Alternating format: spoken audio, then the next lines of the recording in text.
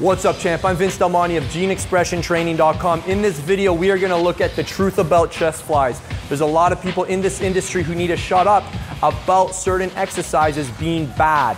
And we're going to look at this exercise. There are certainly some inherent risks with this one, just like there is with every exercise. And we're going to show you guys some of the challenges with the chest fly, but why it's a completely safe exercise and why you can continue doing it if done right, which will all be covered in this video.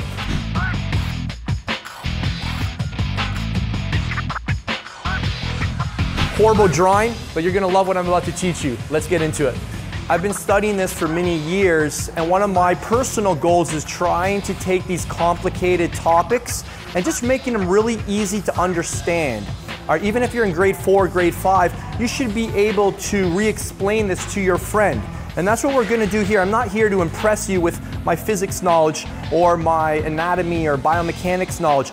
All I'm about is practical applications that allow you to build muscle for a long time without getting hurt. That's where my thought process is coming from in context to all this information. So let's dive into this. What we have here is a demonstration of a chest fly. So this is your head lying on a bench. This is a shoulder joint, this is an elbow joint, this is the weight. This is at the lengthen range, this is the mid range, and this is at the shorten range. And we're gonna look at each of these different things. So this would represent this, the second would represent this, the third would represent this. So why do people have a challenge? There's a lot of people on YouTube who have a challenge with chest fly. So there's a number of things we do need to consider, and we're gonna look at those right now. I want you to understand some of the things that are happening while we're doing a chest fly. So what we have here when we're in the lengthened position of a chest fly is what's called a moment arm, and it's a big moment arm. So what a big moment arm means is that we have a lot of distance, all right? So the weight's here, this is our shoulder joint, and the distance is great, which means there's a great moment arm, all right? Now let me ask you, when the distance is great from the point of the joint, is there more resistance or less resistance? Is it harder to hold the weight here or harder to hold the weight here? All right, so what we have when we have big moment arms, we have a lot of distance, which equals a big resistance. So the weight is the heaviest. The weight's gonna feel the heaviest when you're in this position. You guys all understand that, right? Now, what's another problem when we have a big distance from the axis? We have our muscles in the position where they're weakest. All right, so we have a heavy weight, we have weak muscles, and we've got your joints in a position where they're very vulnerable. And if you're going into a position where you don't have active and available and controllable range of motion, when the weight's the heaviest and your muscles are the weakest, what's going to potentially happen? You're going to hurt yourself. And let's take this a step further. Why are your muscles the weakest when they're in this position? Why are your muscles weak when they're in a lengthened position? Well, there's a couple reasons. One, when you're in the lengthened position of the strength curve, you have very little mechanical advantage. You have very little minimal ability to contract muscle, all right? There's a number of reasons for this, all right? One, from the leverage standpoint. Two, the nervous system has a very hard time communicating communicating with your muscles to contract when you're in this position, all right? And when you're in this lengthened position, you have a very poor ability to produce force. So when you're here, just stand here and try and contract your pecs right here. It's hard to find even any tension, right? You're like, where's my chest? I can't even contract my chest in this lengthened range. So we've got the weight the heaviest, the muscles the weakest, and now we're going into this vulnerable position where we've got all this stuff crossing the shoulder joint that's now maybe getting challenged and getting smushed. And that's why people say, don't do the chest fly. And I fully agree with that. However, what do we teach on this channel, guys? It's not what you do, it's how you do it, right? So let's talk to you guys about how to do this properly, all right? People are, a lot of people on the internet and, different gurus are concerned with what's happening with the joints, but that's the wrong perspective.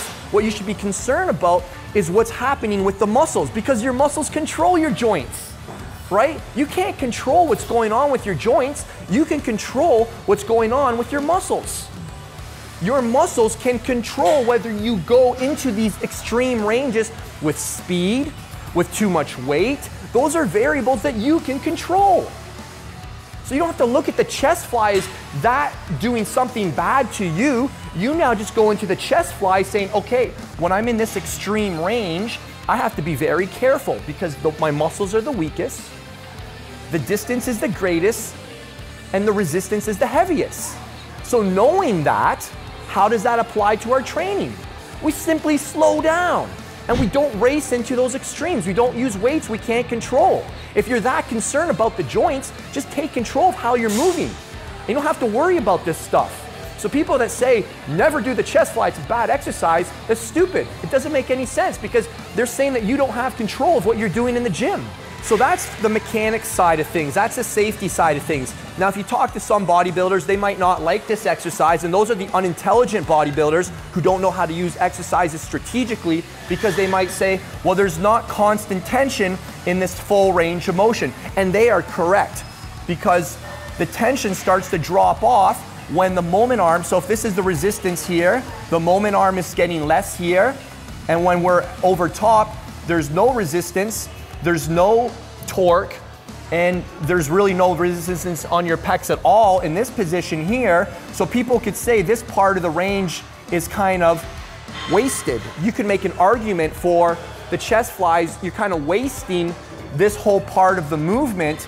But what we teach on this exercise is we look at exercises as tools. We understand that every exercise has pros and it has cons. So this exercise, while yes, people are correct, there's not any tension in this part of the range of motion, and you might limit the range of motion just to in here. That could be a great tweak. We can also just say, hey, this exercise isn't generating any force here, which is a good thing because you get to rest, which means you're able to maybe load this a bit more if you're careful, and you can get stronger in a position where you're typically weak. So there's always ways of looking at an exercise strategically and how it can be a pro and not a con if it's programmed properly.